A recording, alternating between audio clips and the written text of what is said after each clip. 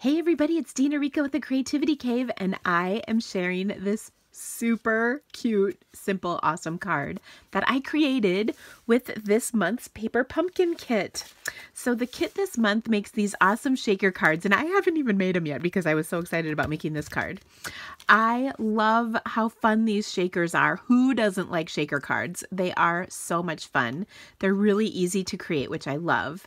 And I needed to come up with an alternative to these projects for our blog hop today. And this is what I came up with, and I just love it.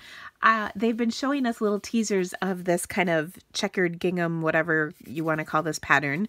And so I took one of the cards, and you can see these are the card bases for all of these projects. But what I did is I took the card, it's scored, so I could make two pieces.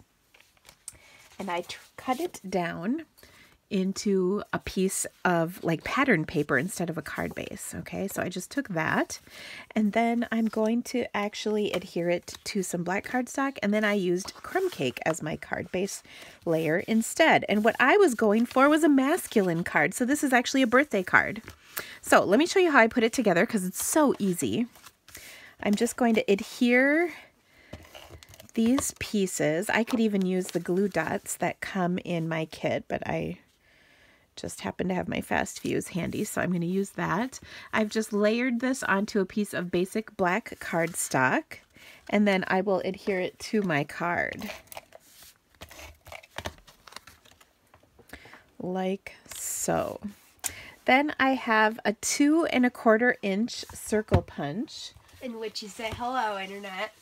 Hello, Internet. That is my son, Carl, stopping by to say hello. I'm going to punch a circle out and then use this on my card. All right. So I've got my circle punch, and then I'm going to use the Carols of Christmas stamp set, which pairs perfectly with this. And I'm going to stamp the little deer from here and die cut it out. And then the die cuts also have a tree. Actually, they have a couple tree dies in here. So I've got my tree die. And then I'll stamp sorry, I'm just reaching for my scrap paper. I'll stamp my little reindeer out here. And then I'll use the little die cut to cut that out. Boom, like this. Oh, look, I just happened to have one done already. Boom, there we go. So I've got my deer, I've got my tree, and then all I need is my sentiment. Now, my Carols of Christmas didn't have any birthday sentiments in it, but one of my favorite sets, big on birthdays, did. So I took that instead. I was just looking to see if I had the stamp set out so I could show it to you, but I don't have it. What did I do with it? Oh, it's right here.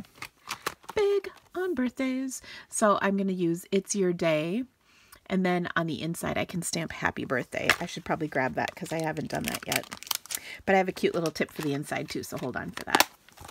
Okay, so next, just grabbing a block for this quick. There we go. Okay, so next I'm going to stamp the It's Your Day. And I'll also use my ever popular and always wildly useful triple banner punch. This is that punch that I use all the time. And so I've just taken, and this is just a scrap of cardstock left over from trimming cardstock. So I did not cut it special or anything. It's about a 1/2 inch wide. And then I'll stamp It's Your Day in black ink right on there. And then the other thing I wanted to show you, and this is kind of cool, except, hold on. So I had a little leftover strip from trimming this piece out. So I thought, what better way to use that than to put it inside my card. So I'll just put some adhesive on here and tack it in.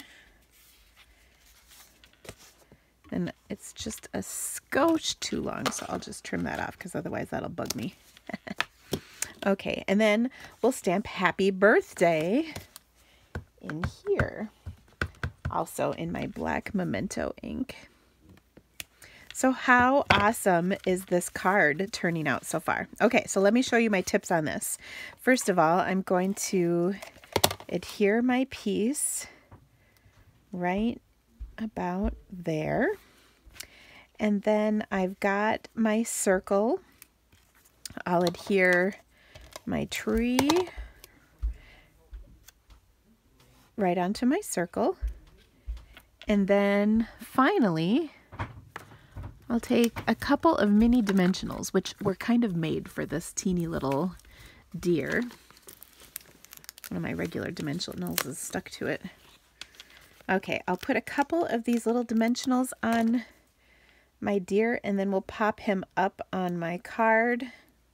And whether you are a lover of nature or a hunter or just a guy, I think this is a great card. And then to kind of make it a little bit more fun, well, actually we're going to pop this up too. To make it just a little bit more fun, we will go ahead and add some gold stars. And those gold stars are actually part of my paper pumpkin kit. And they're perfect. Uh-oh. Except, of course, now I'm thinking to myself, what happened to them? I had them. Okay, now to make this adorable, though, we're going to add the little gold star sequins from our kit. I seriously was like looking, I stopped the video so I could look for them. My husband was like, you mean these ones? They're just right off the camera, right over here. Figures. Okay, so to adhere these to my card, it's like a starry night.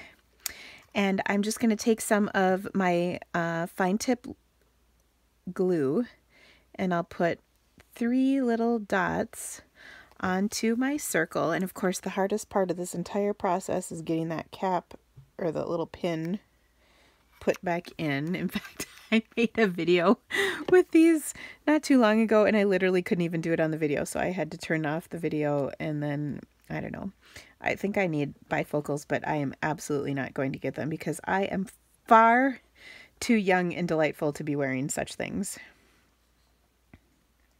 And I know you guys are going to comment on it, but nope, I am not emotionally prepared to wear them. So there you go. Okay. So there are my 3 little sequins. And isn't this cute? With a happy birthday and then the inside. Oh, and wait, the kit comes with matching envelopes. Oh my gosh, it's so cute. So isn't that awesome? I hope you liked this video. If you are not a Paper Pumpkin subscriber, you certainly can. Just follow the link that's in the description of this video or head over to my blog. Again, the link is in the description of this video, and you can check out all the details for subscribing to Paper Pumpkin. You can also click right here to subscribe to this YouTube channel and get more awesome videos just like this one. And we will see you back here again soon. Thanks, guys. Bye.